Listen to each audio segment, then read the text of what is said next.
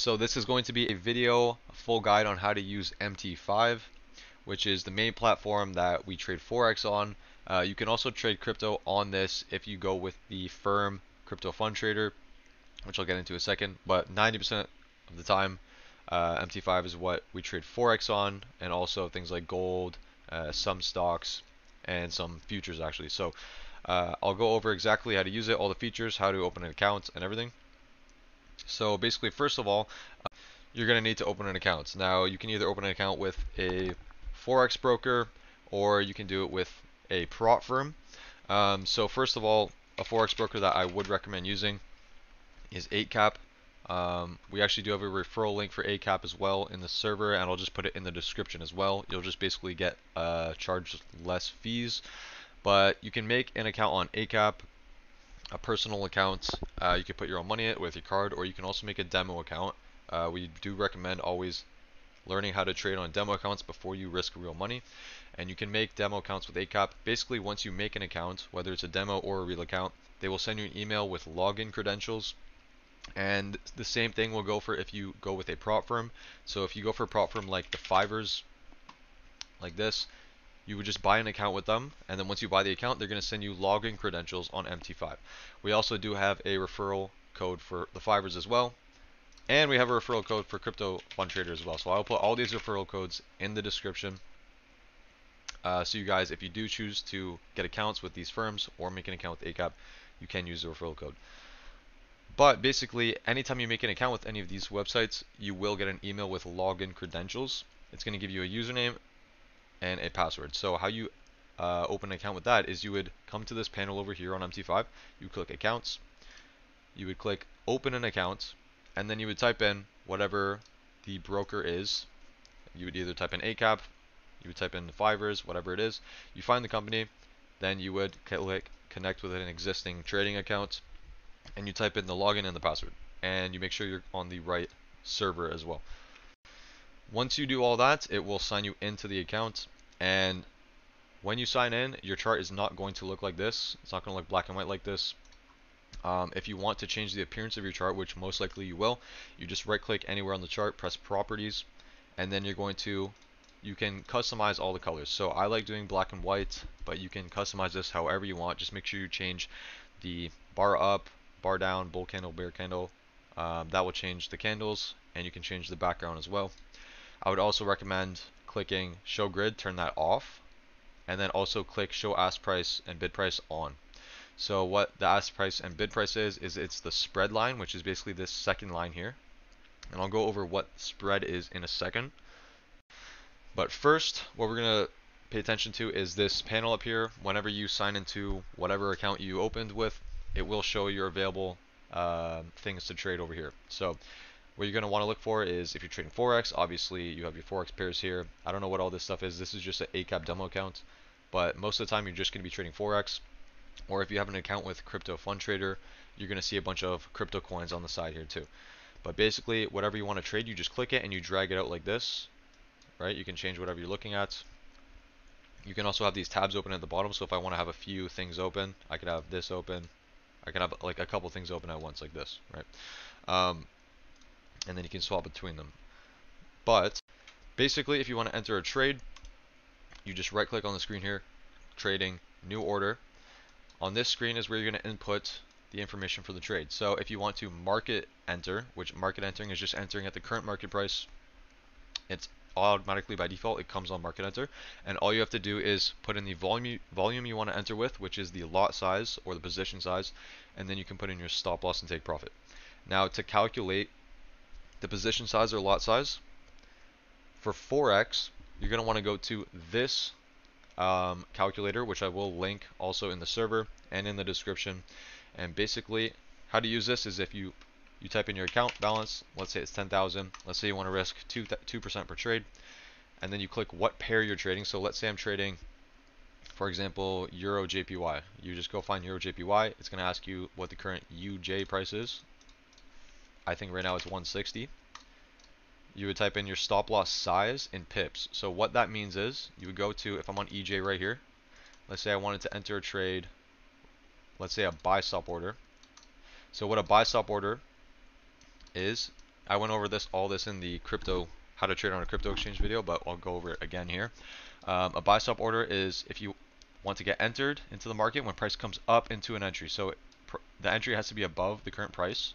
So if I wanted to place a buy stop order right here, this is what I would be paying attention to. It's just this number right here. This is for Forex. I'll show you quickly how to do it with crypto in case you're trading with the crypto firm. But for Forex, when you place your order, whether it's a market order, buy stop order, or a limit order, all you do is you set your order with the stop loss and the entry, and you look at the size in pips, which is this. This is the size in pips. So right now this stop loss is 23 pips big, and that's what you would put in the calculator. So then this is going to tell you here the lots that you need to enter with, the lot size. So this is telling me I need to enter with 1.39 lots based on the amount of money I want to risk. So that's what you would type in here, 1.3, right? And you can put your stop loss, obviously, just look at the stop loss on the chart, 170.875. I would type that in here. And this is for a market order, but if you're doing a buy stop order or buy limit, whatever kind of pending order you want to do, the way that I trade is buy stop orders. All my entries in that the server should know about are buy stop orders. So you would just type the entry price, the stop loss price, and obviously the lot size, which that's the thing that we calculated, 1.39, and then you would just type your entry price and stop loss price. So 171.105, right, and 170.875, and then you would place your buy stop order like this, right? So once you have, this is a pending order. When a buy stop order is a pending order, so we will get entered into this if price comes up and taps this line. I don't know if it's actually going to do that right now, but you can modify things even when it's pending. You just double click it. You can change the take profit. It actually looks like we might get entered into this here. You can also just adjust where you want to get entered, so you can adjust your order here like this. I'm going to try to like get entered here just to show you guys this. So this is also a spread work. So you see how I just got entered into the trade, but the actual price is here. The spread line is where you will actually get entered. So in this case, there's about half a pip to 1 pip of spread here, which means that I will get entered if the spread line touches my entry, not the actual price. And there's no way to escape spread. Every broker has spread, but you can choose brokers that have less spread than others. Also, certain Forex pairs will have more spread than others. That's just how trading works. So just always make sure that you're accounting for spread when you're placing an entry. Like for example, if on TradingView the entry is at 171.395 here, I'm going to put my actual entry line a bit higher because I know that spread is going to tap me in early, and I don't want to get entered in the trade unless the actual price touches it, not the spread line. So just pay attention to how much spread there is and adjust your entry accordingly. Now that I'm in a trade here, right, you can see the live profit here. This is just a demo account once again. But obviously if price comes and taps the stop loss, I will exit the trade. And then you can also place take profits by just taking this and dragging it, or you can manually type it in to the take profits thing right there. You can also exit the trade by just clicking this X. Right, so it's pretty easy to use this platform.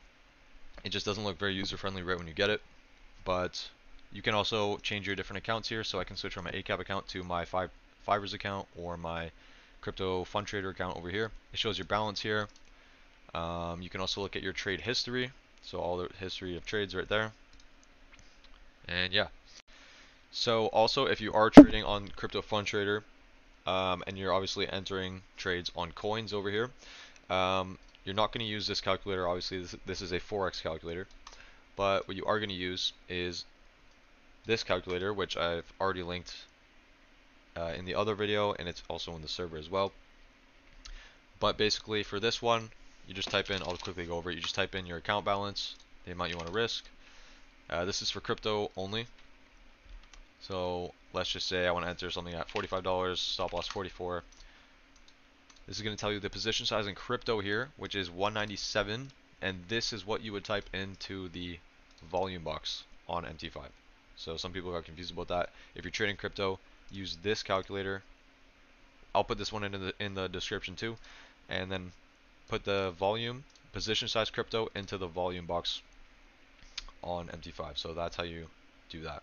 And also there is one more calculator. I use this one specifically for if I'm entering on commodities like gold or silver or the NAS 100 or US oil or anything like that. Occasionally I will take trades on those things, and I use this calculator to enter on those things. And the way that you would use this one is obviously you have an open price, stop loss price, account balance, risk, and then you just need to put in the, it will ask you if you want to figure out the lots, it will ask you the contract size. So if here I'm trading silver, I would just go down to silver,